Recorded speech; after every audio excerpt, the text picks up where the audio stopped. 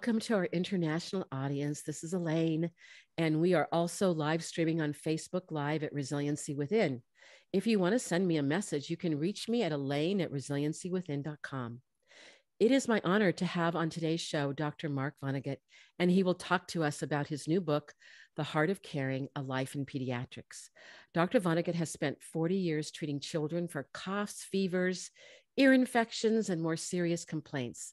In that time, he's seen the American medical system change in ways he couldn't have imagined as a medical student, some of them good, others not so good.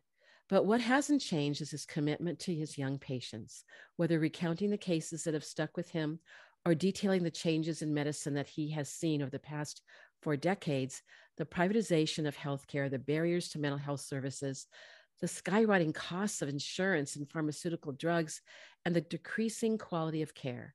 Dr. Vonnegut is a personal guide through what is often seen as an impersonal system. He doesn't pull any punches in his criticisms of the medical industrial complex. His is the story of a life lived in medicine with all the hope and heartbreak that it entails. When I was getting ready for the show, I found a review of his book by Dr. Nancy Oriel, an associate professor at Harvard Medical School, and she stated that The Heart of Caring is a collection of stories from the heart of a caring physician. She says the book touched a nerve and made her cry and laugh.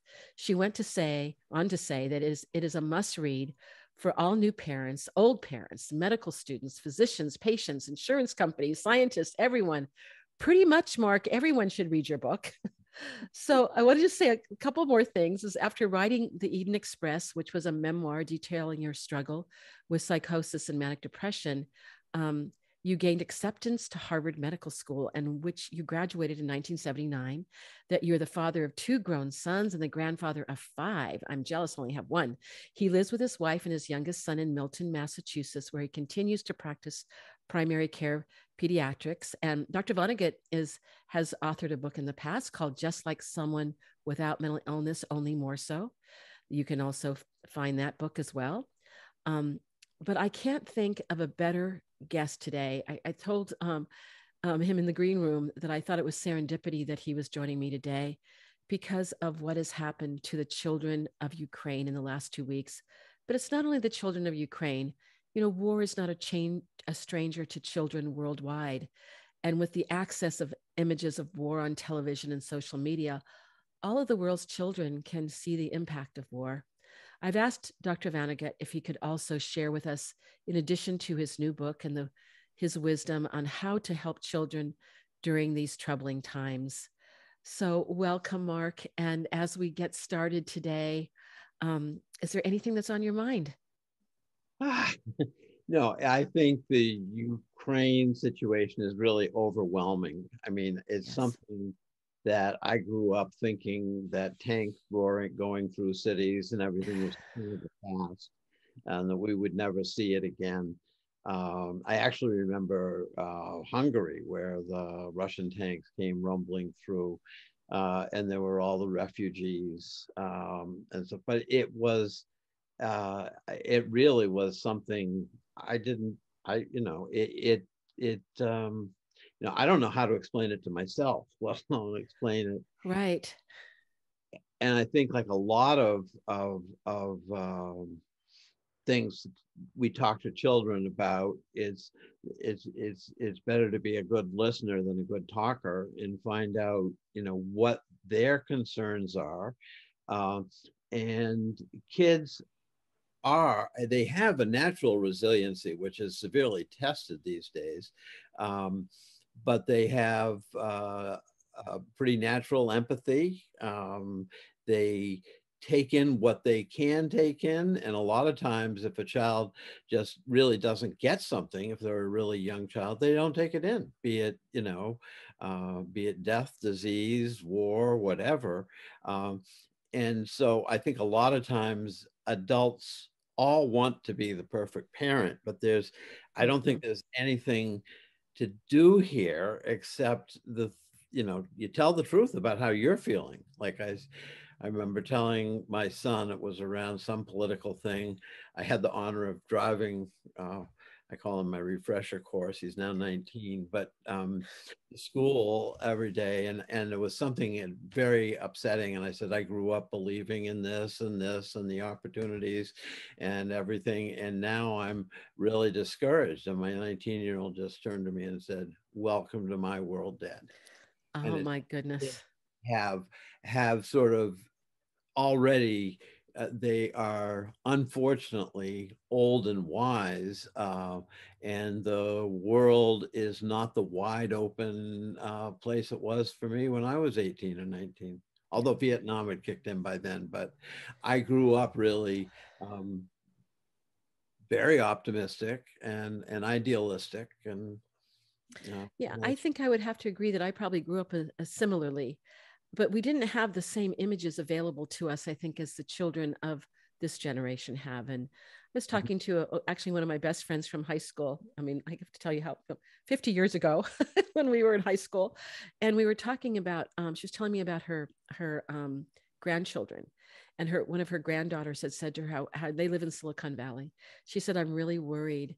She told her grandma that the nuclear war could come to here, that they would send a bomb to our neck of the woods because of Silicon Valley. And that was right after the war had started, the invasion by Russia to Ukraine. So how do you respond to a child that may be asking a parent that question right now? Mark, I know you don't have any easy answers, but maybe together, well, what collective wisdom. the real threat to kids and what they're really worried about isn't the nuclear bomb. They're worried about separation from their parents. And I think, so for a parent to share their own tears and hopes and worries and stuff like that, then at least the kid doesn't feel alone. And I really think the real danger is that they're going to lose connection with their parents. Yeah. And number one, when you say, please turn off the TV. So that was what I was hoping that you're going to say, that kids Is, are getting too much, right? That are being pumped into their little eyes. And you're passively taking in. I mean, I think you have to keep up on events, and I'm a information junkie too, but you can do something like scan the headlines on BBC News, which is slightly less histrionic. But I think please stop. I mean, I grew up watching the news with my family, and that is a horrible thing to do with children now. Yeah. So Turn off. we need to turn off and give them little sound bites Right. if we're going to watch them. I think that's probably good for. Do you think that's good for the parents too? Because I Yeah. know that when you're a pediatrician, I know you're taking care of kids, but you take care of the parents too, don't you? Many times. Yes. All the time, they come and say, no, he doesn't have cancer. But why do you, what happened to you in your childhood? And Yeah. a lot of times I do. One of the things, if a parent really isn't understanding their child and feeling alienated, I hope that the grandparent's alive, and I ask the mother to ask her mother what she was like as a child. Ah, You that's can helpful. but yeah, it really is, as a diagnostician, most of the time I know whether you have a strep throat or an ear infection or pneumonia in less than a minute. So with this going on in this social media as well, because there's one thing about turning the TV on, but social media is a whole other mechanism that we certainly, when we were young, didn't have to deal with. And children are on that a lot. Teens, I mean, that's the way they communicate with their friends. What is your advice about social media? Because I know that kids are not going to leave their phones. Right. So how do we do that? Unless you can get grown-ups to leave their phones. I mean, because the grown-ups really are worse. We have no cell phone beyond this point. So you'll be talking to a parent about a very serious medical thing that's going on. And so the child and you are having this conversation, and the parent will say, oh, excuse me, I have to take this. So Oh, it, gosh. it so kids are used to being cut off, or say, hey mom, you know what happened today at school? Oh, excuse me, I just have to take this. And so I think people should be aware that grown-ups are in many ways with the social, they're worse than kids. Yeah. They're What are we more role modeling? What are we role modeling to our children? right. And you can have this thing, okay, it's 6 o'clock, everybody's cell phone goes into the lockbox. you know, Now that's something that would be so like you have these social media zone free time zones during the day. right. And but it is causing, physical and mental distress to have not to be, I think teenage girls are particularly vulnerable to social pressures. And so for somebody who, it's an anxious time of life anyway, and to go to bed with a cell phone on your pillow that wakes you up at 3 a.m. and says, who likes who? And Uh, and and the pressure they're on grades and everything else, just please put the cell phones away. But I don't blame kids will say, well, what about you, mom? Or there was one kid who was telling me that the father was driving them somewhere and he answered the cell phone and stuff like that. And the kid said, Dad, you're not supposed to do that. And he said, this is business. So, in other words, business and responding to a cell phone call trumps safety, oh conversation. my, no, what's kind of that's not good. This is business. So So we I really have think, to think about what kind of role modeling we're doing for our children right, if we expect them to also dial down on their social media activity. right. And Oh, that goes for so much. I mean, if mother says, well, they're not getting enough exercise, they're not eating well or whatever. And so you just say, well, they're not going to do it alone. Well, the whole family is going to get rid of the junk food. The whole family is going to walk 2 miles a day. The yeah. whole family is going to put their cell phone away. Because to Yes. pick out, uh, the make the child the identified patient, which sort of is a way to say that the rest of the family and everybody else is fine, except this one's grades aren't good and they've gained too much weight or whatever. you, Yes. you should never pick a child apart and say pick a child and separate them out and say you have to do something special while your family's just fine. Well, I think I'm certainly feeling a little guilty right now because I think sometimes I'm too connected to my phone. So I'm going to bring this back to my family when we're all together. Maybe we should just have a little, like a special box. We put them all in there, Look, iPads, iPhones, and okay, for this hour, we're just going to be the family. All right. That is great advice. All right. and dinner, you have dinner without media. Yes. And you get to actually talk one on one to or within Right. the family system. Okay. You don't have to be texting each other across the table. Okay.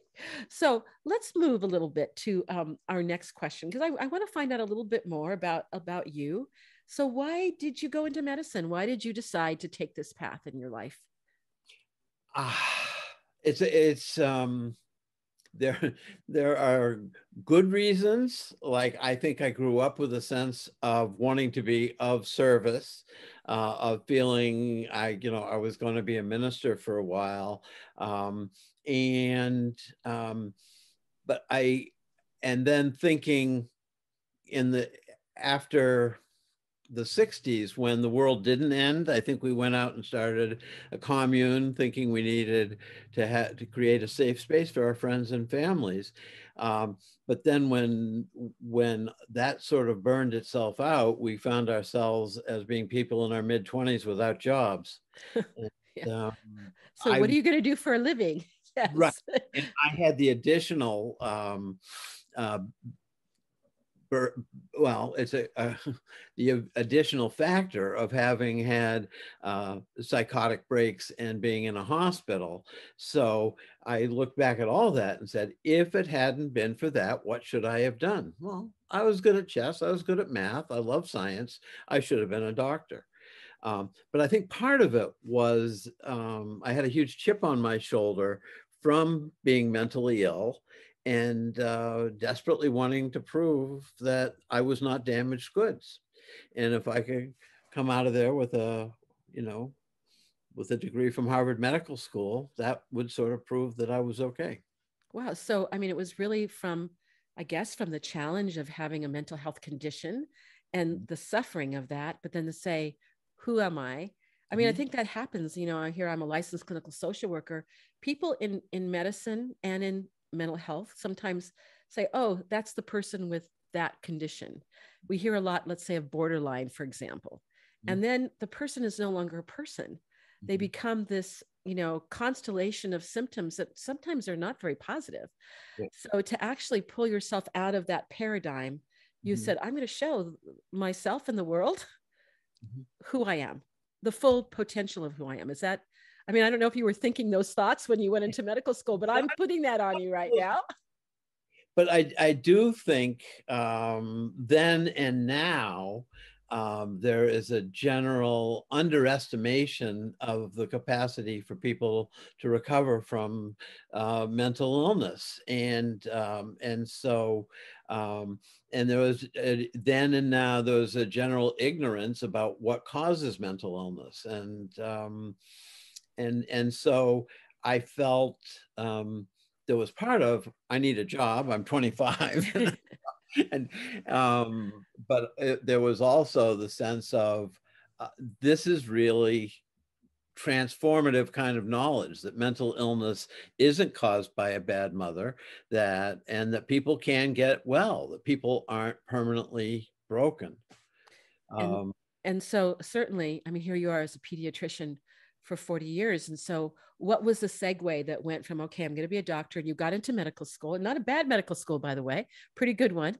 Um, and then you decided on pediatrics. What made you shift to that be your journey?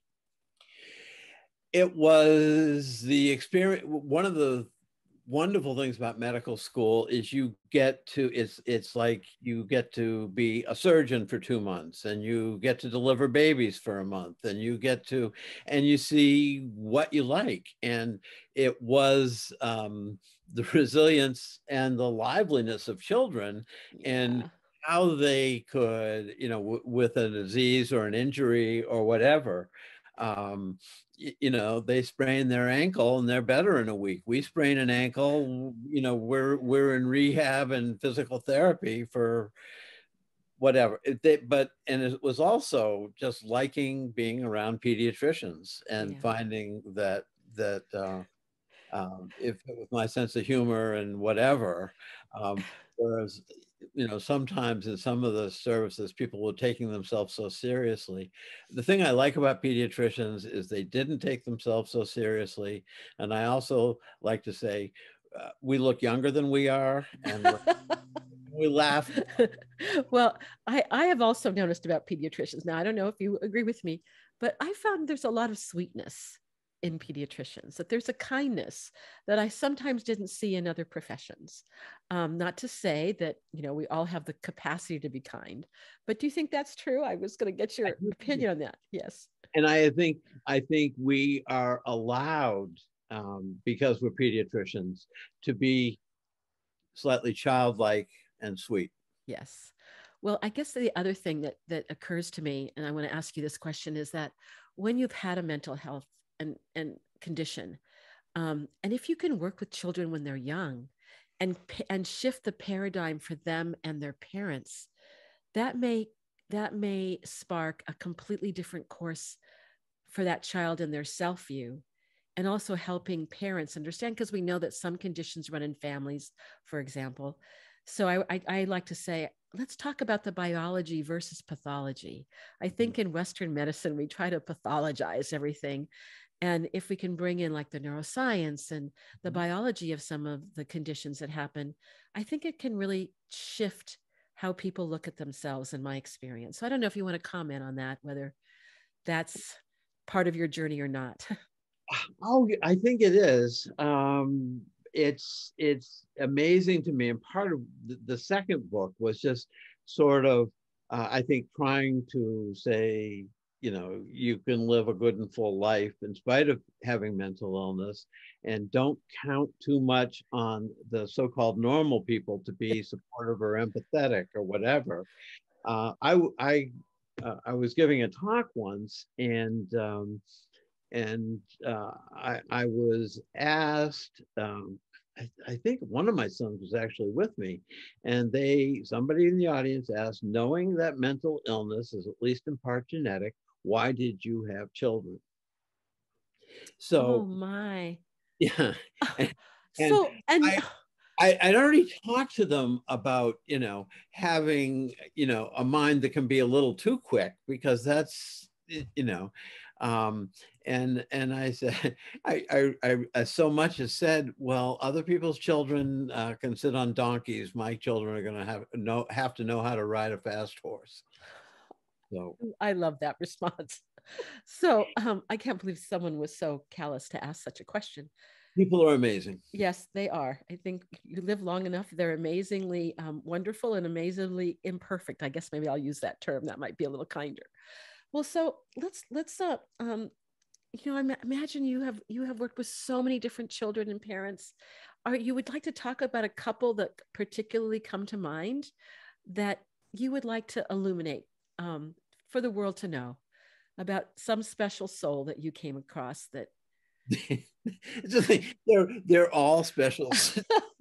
well, that's so nice to know. If I lived where you live, I'd come to see you as an old person. Won't you see old people as well as young ones? How about old people that feel like a young person? Right. Mark, there you go. Okay, so tell me about one or two special souls amongst the many.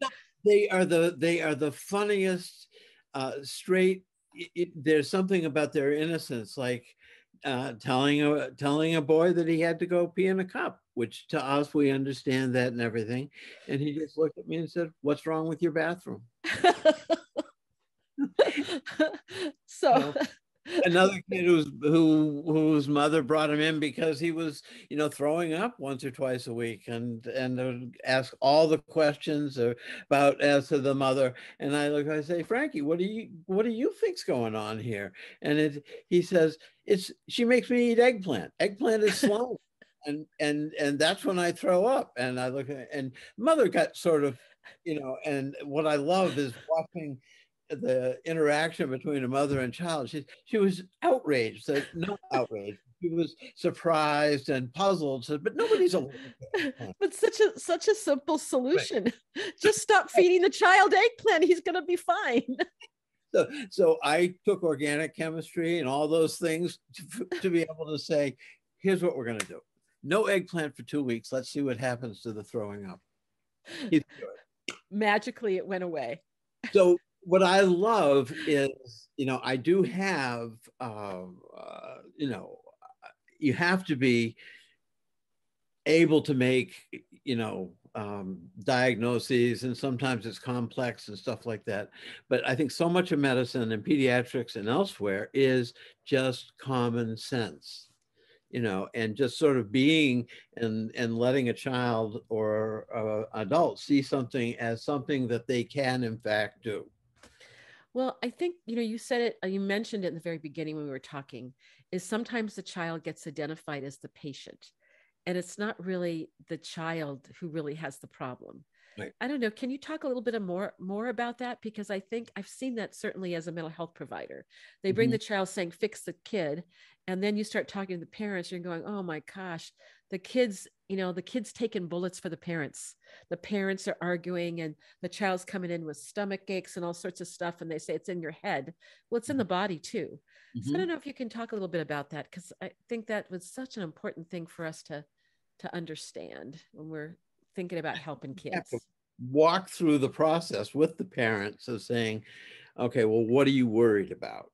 And say, well, I'm worried it's a brain tumor or whatever. And then you do a very careful exam, and you did it to say, it's not a brain tumor. Well, I worried that they could have celiac disease. Okay, we can, but you go through all of that, and then, as you probably knew in the beginning, you don't come up with a ICD-9 diagnosis Right. of a specific illness, and you say, well, this is going to be a process figuring this out. And I think, it's going to be a family effort.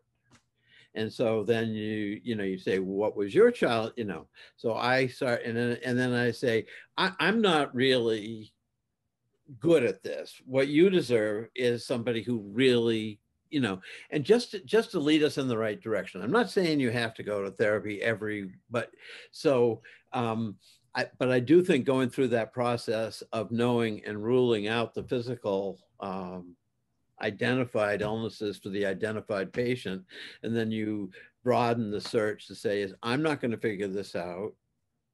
We all are going to figure this out, and we're going to try, like we'll say, okay, we'll try elimination diets, or we'll try turning off all the screens, or we'll try the family walking 3 miles a day together.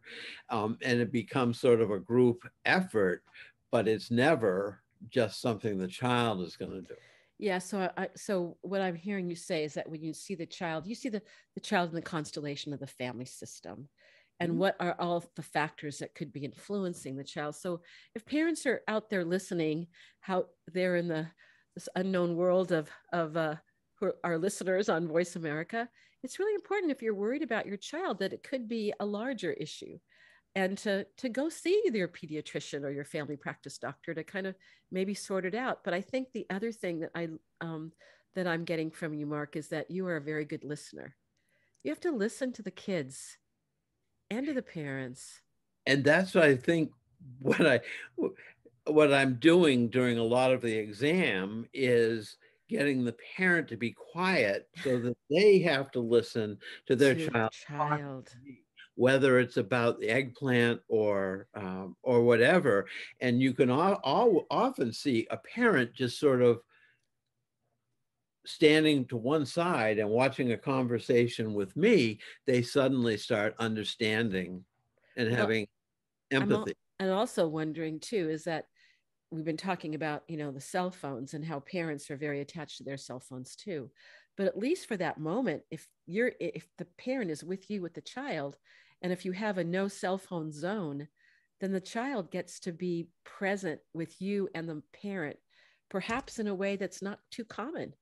Right. So you're modeling something that's very important. Yeah, and it works. And there's and for all the science, and doctors like to think of themselves as tough guys or whatever, some of them. Um, but it's there is no there's no healing unless there is a real connection between patient and the doctor. And at the same time, there's no connection unless there's really healing, and the things sort of reinforce each other. And sometimes you tell somebody you're going to do the exercise, the diet, you're going to get a puppy, you're going to do this, and people say, "Well, how will I know what's working?" I said, "You just, that's exactly where you want to be. You want Oh, to be I in life where you don't know what's working." I would have wanted you for a pediatrician if you would have said my cure was a puppy, since I love dogs. Well, as I'm saying that, I noticed that we're going to have to take our break in just about a minute, and I think we've gotten through two of our questions. So I had the funny feeling that once we started talking with Mark Vonnegut, that we would have plenty of time, or I don't know, we would have wonderful conversation, and we'll just have to see what happens afterwards. I might have to invite you for part two to come back on the show. So we're going to go and take a small break right now. And I'm going to thank the Trauma Resource Institute, who is our sponsor of our show, who is helping us to bring you people like Mark Vonnegut to the airwaves of Voice America. And just also to remember that we have many listeners. I went through, and we have people that have listened to our show from 22 different countries so far. So we're really proud of that. So we will see you back in we will hear you back in just a very few moments. We'll be back with Mark Vonnegut, who will share more of his wisdom with us. Okay, great job. We're all Welcome back. I'm here with Dr. Mark Vonnegut. We're talking about his new book, The Heart of Caring, A Life in Pediatrics. We've really just been having a wonderful chat about his wisdom and sharing some of the gems of the special souls that are in his practice. He still has an active pediatric practice. Now, are you in Boston? Is that where your practice is located? Quincy, which is just south of Boston.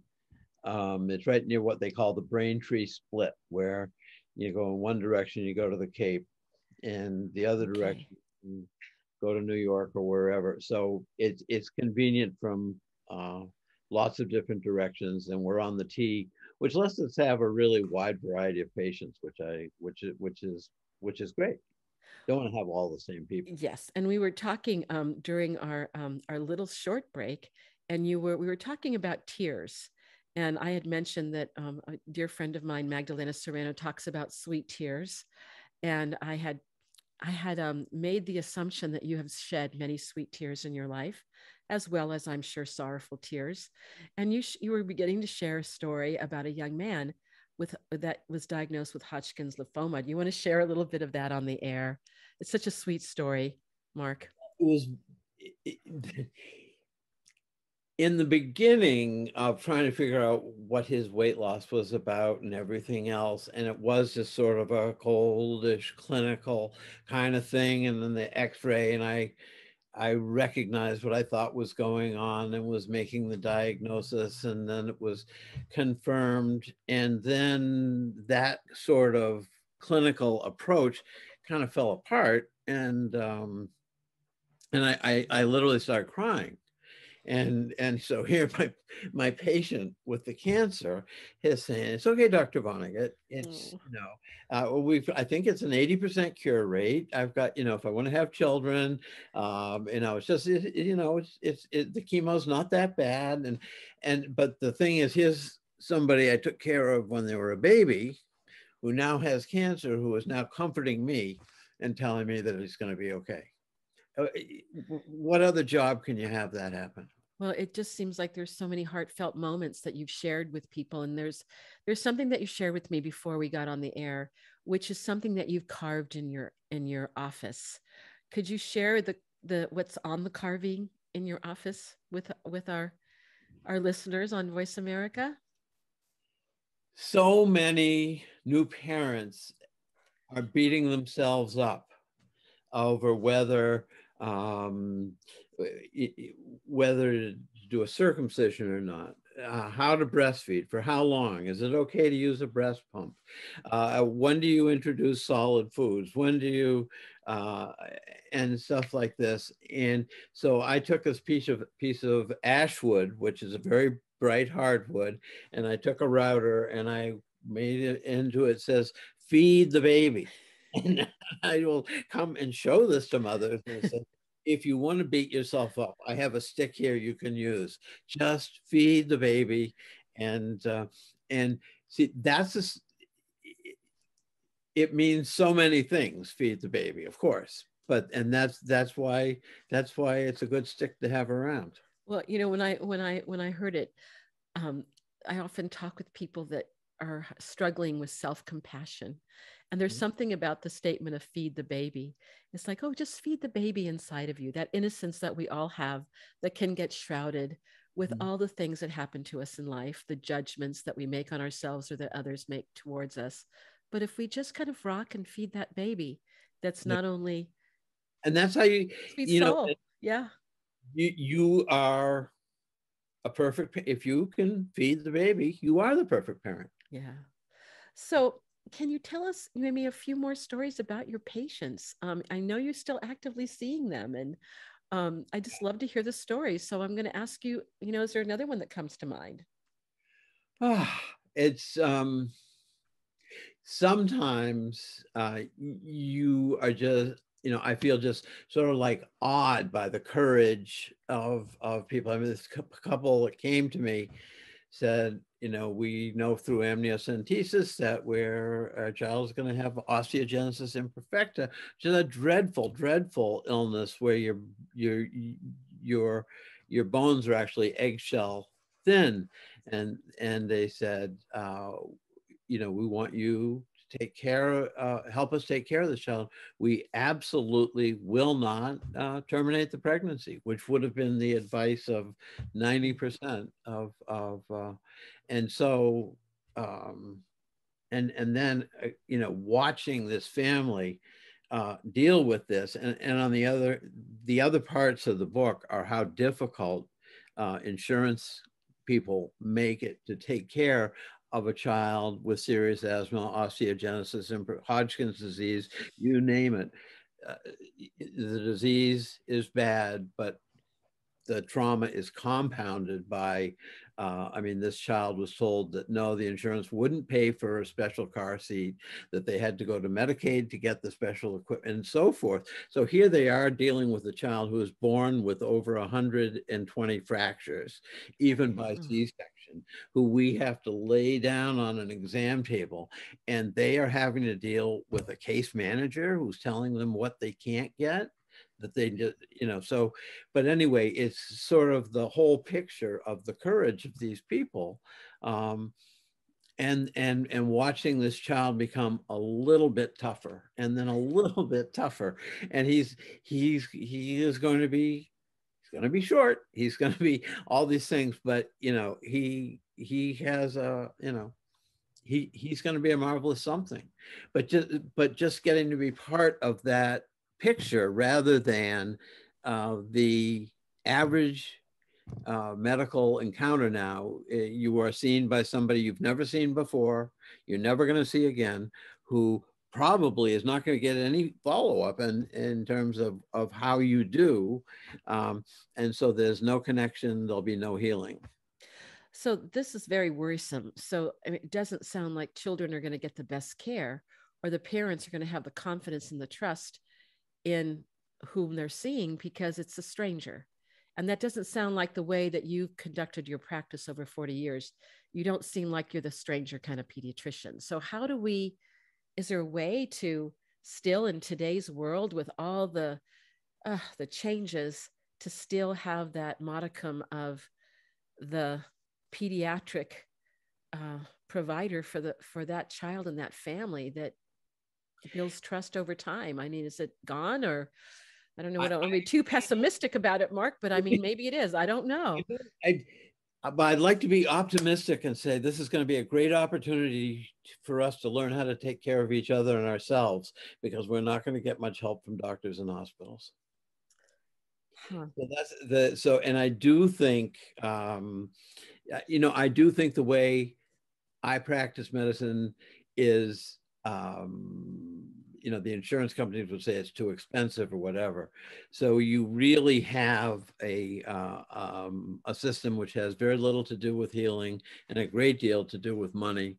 And so can I say, oh, we're all going to get together and the nurses are going to lead us and we're going to get better quality care and more nurses in the hospitals, which is what we need, and so forth. I'm not sure that's going to happen. I think we are going to have to reinvent and help each other, because I think, we call ourselves dinosaurs, but I think pediatricians that actually get to know and have a staff that cares and stuff like that, it's not a good business model. Huh. So what kind of advocacy do pediatricians do to try to change the system? I mean, you sound, from what you're saying, like with the child that needed the car seat, that I imagine that you've had to write letters and be an advocate for that child in systems that seem, like you can't penetrate them. And I imagine you've been somewhat successful, but maybe not all the time. So, so what are some of the I don't know, I guess if we can talk about some solutions, if you're that parent with that special needs child, how do you negotiate these crazy systems? I don't think the thing is, it's set up so that we as individuals, as doctors, as practices, as specialties, we're all playing one-on-one against, it's like a game of poker where the other guy has all the chips.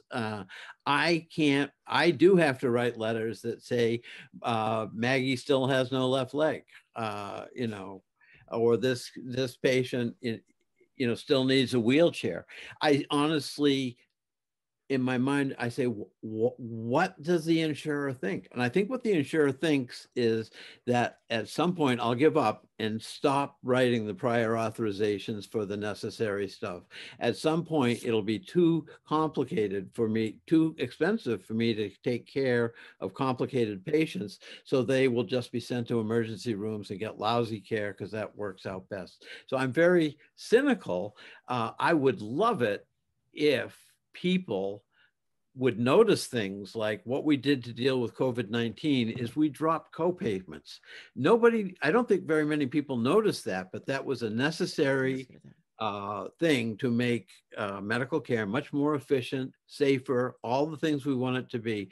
And it saved patients hundreds of millions of dollars. Co-payments are, you know, they're horrible for everybody. Even if you've never been sick a day in your life, the co-payments are part of what jacks medical care up. So your family is paying $20,000 a year to access nothing because you have a $6,000 deductible. So it's really a horrible, horrible system. And if people would say, oh, it's all of us, and doctors are just as bad. Like the doctors at Mass General say that they want to make more money than the doctors at Beth Israel. And the doctors at Beth Israel are ticked off because they want a better contract. So, so instead of being together and saying, we're all being treated badly,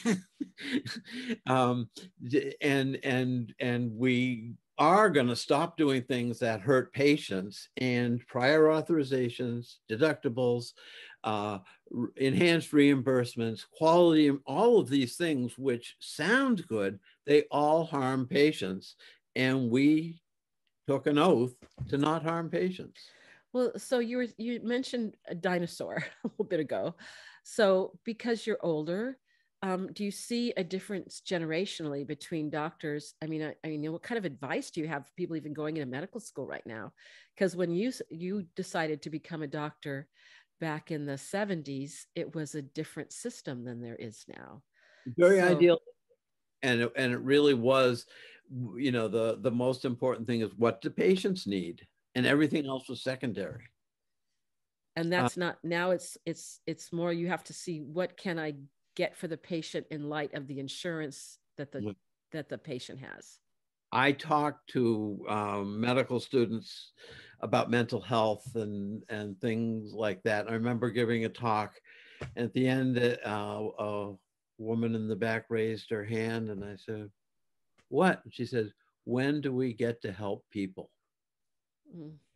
I mean, and so everything has become, okay, well, we have to survive economically and we have to do this nonsense or that nonsense or all this stuff. And then what resources do we have left for the patient? And the truth is we have less and less and less. Well, and I guess that brings me to my next question, and that's about, you know, mental health parity. And when you see children who have a mental health condition, anxiety, depression, kind of like the meat and potatoes of mental conditions, I mean, what kind of help are they getting? You know, there's been all sorts of information about the pandemic, and that there is greater anxiety and depression in our young people than ever.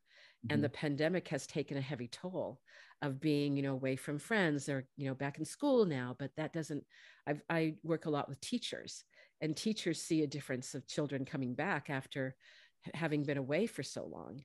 And they're really worried. And a lot of teachers are leaving the profession, just like a lot of nurses are leaving the profession. And doctors as well. So, you know, so any what are your thoughts about this? You know, being someone who so believes in mental health. It's, you know, it really is a crime. And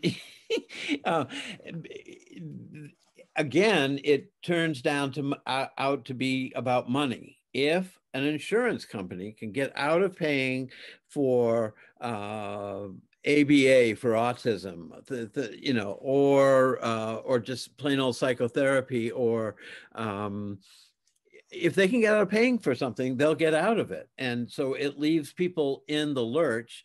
Mental illness, like everything else, if you don't treat it, it becomes chronic and it becomes untreatable.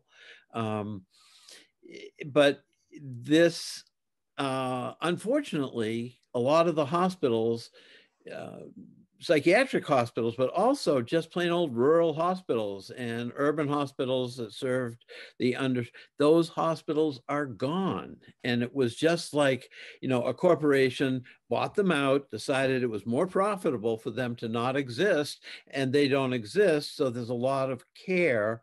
And it's especially noticeable in terms of behavioral health and kids, because you have, a very troubled child, whether it's suicidality or whatever, and there's no place to put these kids. So they are in an emergency room, possibly never seeing a psychiatrist, waiting to get a bed placement. There are fewer and fewer beds, and people say, well, isn't that good? Kids aren't being institutionalized anymore. I said, no, it's not good, because doctors should actually be in charge of who needs to be hospitalized. It should not be a decision made by a bureaucrat who is serving somebody who makes $50 million a year. That should not be who's making your decisions about who gets hospitalized and who doesn't. So in terms of mental health, what do you think, knowing that there is a problem, and I've certainly been in that situation, trying to find even a bed someplace for someone, and there's definitely more people that are in crisis than there are the mental health, let's say even facilities for acute mental crises, especially for people that are of moderate means. It can be quite difficult, if impossible. So what do you think are some of the solutions? Seeing if you can look into your magic ball and you can give us all the solutions to the medical crisis of our country. But I mean, you've got a lot of wisdom, Mark. So what are some of the things that you think we could do differently? We take all the money we spend on ridiculously priced atypical antipsychotics. We give it to mental health workers and nurses, and we rebuild a few hospitals, and we let people who actually went to medical school decide who stays how long. And it's so we are, the amount of money we are wasting on medicine, which is basically being used to kick people out of the hospital after 2 weeks and decrease their chances of relapse. But also, if you keep people on those medicines, they're not going to medical school. So that's I'm going to kind of circle us back to you now. And because when we first started talking, you said one of the, there you were 25, you'd had a mental health crisis, and you were going to show yourself and others that you are a whole person. And here we are now talking about all these things that are happening in the world. And I'm just wondering, in the vista of who you are today, and thinking back to that young man that you were many years ago, what are your thoughts about this? I think young people with mental health issues think that they're the only 10-year-old anxious girl who has ever been. Right. And so, so job one is, you're not alone. There are a lot of kids. A lot of kids have recovered.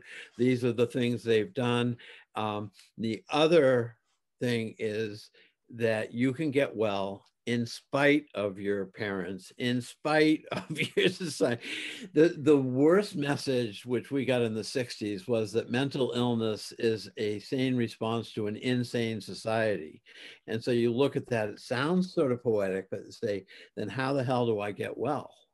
Yeah. My society is not going to. So you have to say that your mental health does not depend on the mental health of the so-called normal people, the parents, anybody. You can, from within, I like the name of your show. Yes. You can, find the resources, the connections, you can get better. Thankfully, you do not need your mother to get better. You don't need you don't need Putin to get better. You don't need, you can, be strong from within. And yes, you have to be, because you can't count on the, employee assistant program, or you can't count on, these people are nice and they can be of somewhat help, but you cannot feel that you will not get well unless the world treats you better unless you get a job. Well, so Mark Vonnegut, you have been the most wonderful guest. We have talked about such important issues today, not only about what's happening in Ukraine, but something dear to my heart, which is mental wellness and mental health. But what you just shared with us is what else is true. That I hope that every young person, every person out there that may be struggling with a mental health condition can hear the words of Mark Vonnegut that there is hope, that there is something from within that with support and people that care about you, and with I guess your own courage and strength as well, Mark, that you've had 40 years of what sounds like a very worthwhile life where you've contributed so much to so many people. And I want to remind everybody that Mark's book is called Heart of Caring, A Life in Pediatrics. And where can they find this book, Mark? Where should they go? We talked about it before.